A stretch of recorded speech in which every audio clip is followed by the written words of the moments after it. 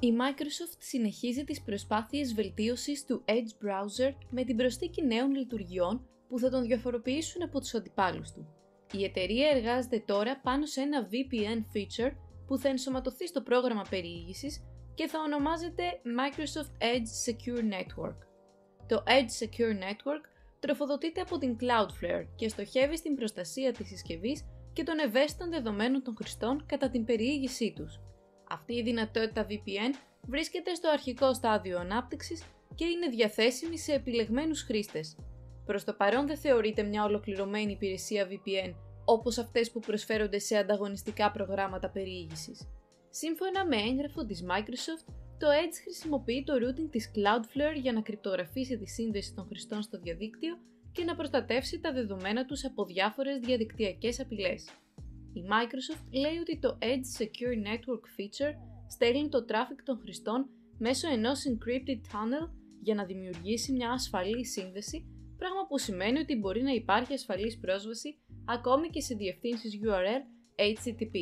Η Microsoft θέλει να καταστήσει πιο δύσκολο για τους εισβολείς να αποκτήσουν τα δεδομένα περιήγησης των χρηστών, ενώ με αυτήν την VPN υπηρεσία του Edge μπορεί να εξαλείψει και τη διαδικτυακή παρακολούθηση.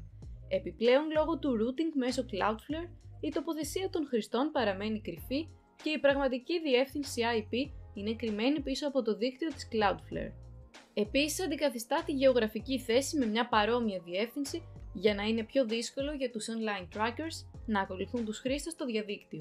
Το ενσωματωμένο VPN feature του Microsoft Edge θα προσφέρει προστασία, αλλά δεν θα είναι σε θέση να αντικαταστήσει το κανονικό VPN σας. Στην πραγματικότητα, είναι πιθανό να χρησιμοποιεί το Cloudflare's Warp, μια δωρεάν υπηρεσία που διασφαλίζει ότι όλο το traffic παραμένει ιδιωτικό μεταξύ της συσκευής και του διακομιστή προέλευσης. Ωστόσο, το VPN του Edge δεν θα επιτρέπει στους χρήστες να επιλέξουν την τοποθεσία τους, αν και μπορεί να χρησιμοποιηθεί για την παράκαμψη περιορισμών που έχουν τεθεί από έναν πάροχο διαδικτύου ή την κυβέρνηση.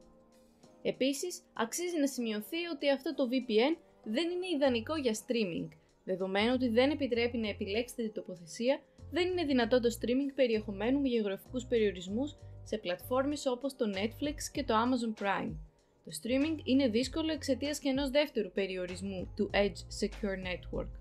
Σύμφωνα με το έγγραφο υποστήριξης της Microsoft, μόνο 1 GB δωρεάν δεδομένων θα προσφέρετε κάθε μήνα όταν συνδέσετε στο Microsoft Edge με το Microsoft account σας.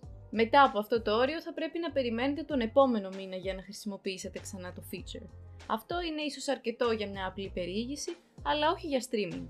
Επομένως, φαίνεται πως το Secure Network του Microsoft Edge θα είναι ασφαλές, αξιόπιστο και χρήσιμο, αλλά δεν είναι μια λύση που θα μπορούσε να αντικαταστήσει αποτελεσματικά τα πιο παραδοσιακά VPN, τουλάχιστον προς το παρόν.